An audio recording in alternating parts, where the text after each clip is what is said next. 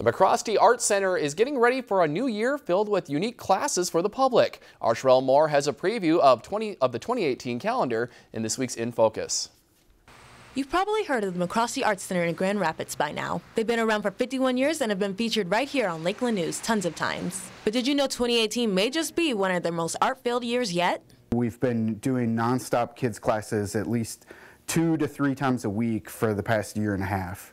Almost everything creative you can think of is a class at MacRostie Art Center. Currently, they have a class that's teaching young kids and teens how to draw in an anime and manga style. We've only had 1 week so far in the comic book class, but the first thing we started off was just basically making a cartoon character.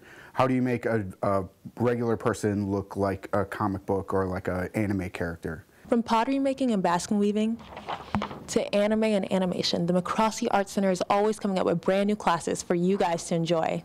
It helps a lot for kids to learn how to take chances and to be okay with failing, because art doesn't come naturally to anyone, so you have to practice at it, and it helps the kids understand how to take risks and to be okay if those risks don't succeed.